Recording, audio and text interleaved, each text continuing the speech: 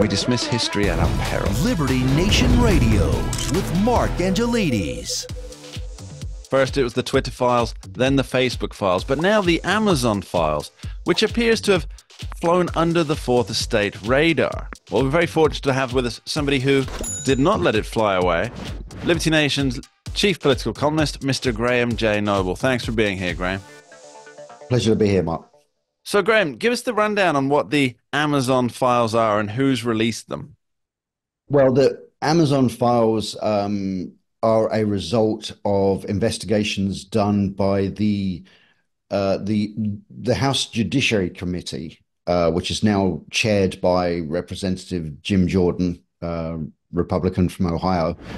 The Judiciary Committee has a subcommittee now that was set up by Republicans, and it's called the Select Subcommittee on the Weaponization of the Federal Government. And the investigations that this subcommittee has been doing has produced what they, or at least what Jordan is describing as the Amazon files. Now, he's actually just released on the X social media platform essentially the third edition of the Amazon files now. And essentially what it shows is, once again, the Biden administration pressuring tech companies to censor certain opinions or certain facts that they don't like or that they don't wish the public to see. So you wrote an article about this on the page of libertynation.com. From what I gather, it seems that Amazon were provided with, I think you called it a DNP, or do not promote list, that they say was provided by somebody within the Biden administration. And so these books on the do not promote list, it's not as though they were pulled from the shelves, although that may have happened in some case. I don't know about that. But there was no promotion of books based on the viewpoint, and this was largely about vaccines, right?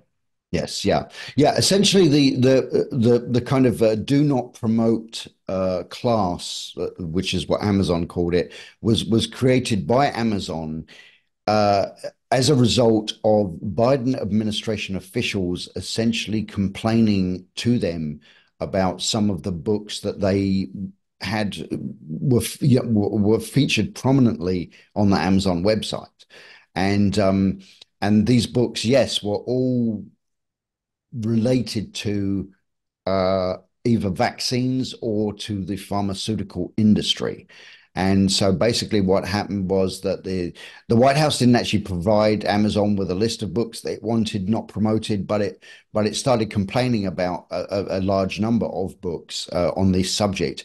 And so then Amazon drew up a list of 43 books initially that they tagged with this kind of do not promote thing.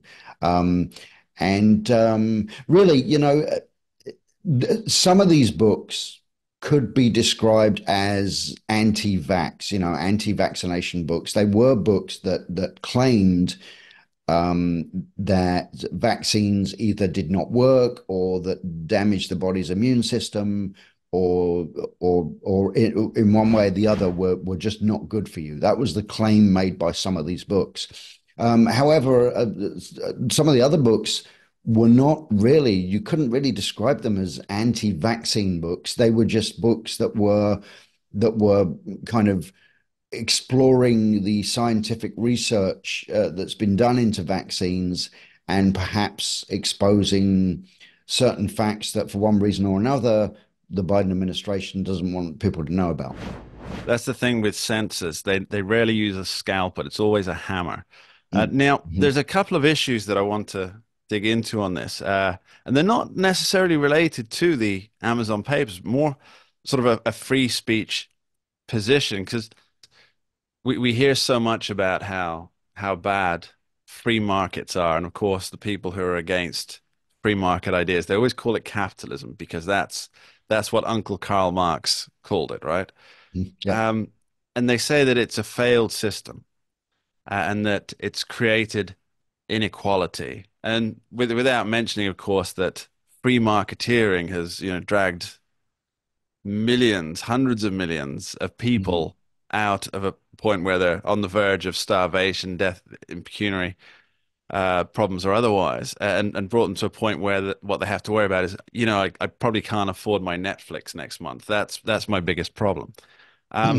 But again, back to this idea of putting the thumb on the scales of things, it's really destroying the free market of ideas, isn't it? Because if you have a government saying, or anything really, I mean, we see it with private companies all the time, but of course they're private companies.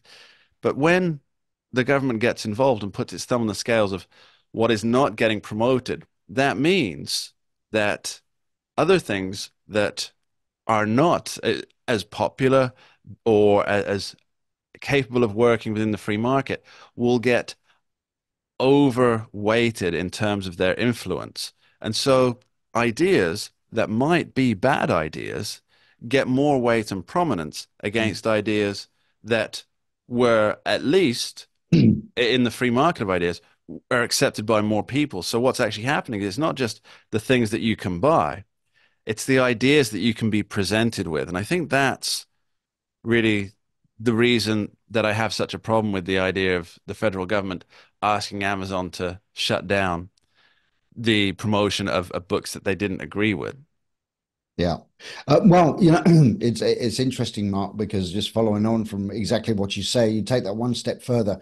Now, you have an administration and also one party, the Democratic Party, claiming that they are the champions of democracy, that they're defending democracy, and that the people on the other side, the Republicans and the prospective GOP 2024 nominee, Donald Trump, are the enemies of democracy. But here's the thing.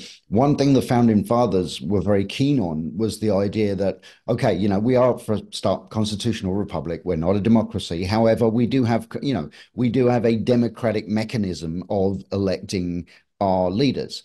Now, the founding fathers were always big on the fact that voters, it's good when voters are educated on the issues, because then they are casting responsible votes. Now, if you are censoring certain opinions and certain facts, and you are perhaps therefore, as you said, you are therefore then just as a result of that, you are promoting perhaps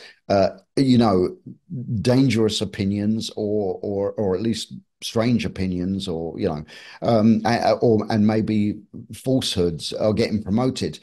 You are essentially miseducating the voters, and by doing so, then you are causing people to vote in a way that perhaps is not in their best interest. So you are in fact damaging democracy itself by engaging in censorship and propaganda.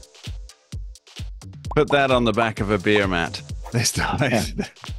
All right, Graham J. Noble, fascinating thought. Thanks for being here with us today. You're welcome, Mark. Thanks. We dismiss history at our peril. Liberty Nation Radio with Mark Angelides.